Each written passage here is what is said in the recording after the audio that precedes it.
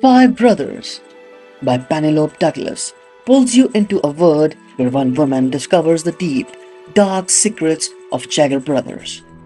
The romance audiobook is narrated by Andrew Eiden, Aaron Shedlock, Robin Blake, and a talented cast that brings the tension and passion to life. The story revolves around five brothers, each distinct in their own way. Macon, the oldest, is a stoic ex-marine at 31 who rarely shows a smile.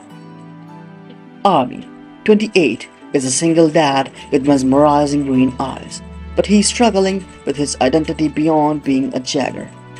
Aaron is a nice guy who you never guess as heading to prison, caught in a cycle of reactions that can't control. Dallas, at 21, is the cruel and selfish one, taking what he wants and discarding the rest. And there's Trace, the one she thought were hers, but only for a fleeting moment.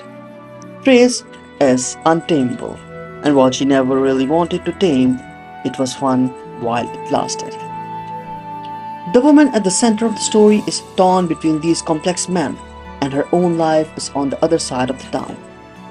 She's from a place of cleanliness and order, far removed from the messy, sweating existence of these Jaggers. She plans to leave to return to her world, but not before spending one more night in their dark, quiet house. As she lays on the couch, trying to escape, one of the brothers finds her. He sees her vulnerability, her tears, and moves in to comfort her. The moment is intense, his breath on his neck, fingers tangled in her hair. Yet, in the end, she is left unsure. Was it Trace who held her, or was it another brother?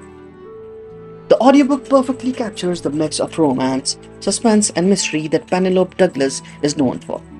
The narrators do an excellent job of embodying the characters, making the story feel vivid and alive.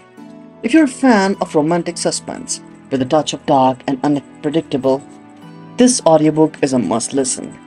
Thank you for joining me today. Until next time, happy listening.